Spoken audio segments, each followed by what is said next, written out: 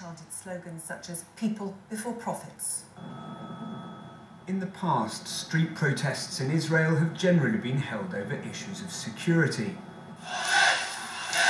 But these demonstrators, many from the middle classes, are angry about the economy.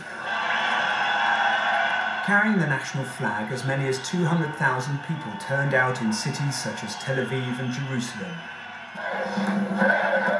They chanted slogans calling for wholesale economic changes in Israel. The cost of living is rising fast, they say, and wages haven't been keeping pace. Ordinary people are becoming increasingly disgruntled.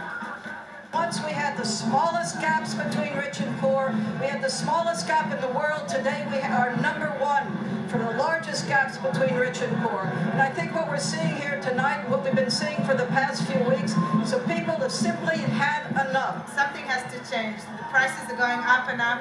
The petrol, the food, the housing, and it's just happening slowly without us noticing, and it's difficult to live like this. This is the third weekend in a row in which demonstrators have come out to demand the government of Benjamin Netanyahu make economic reforms. So far, the government has promised to listen to their calls, particularly on the issue of more affordable housing. But whether they are parents angry at childcare costs or doctors protesting over working conditions, they'll want to see real evidence of change before these protests are called off. Will Grant, BBC News. In Somalia, the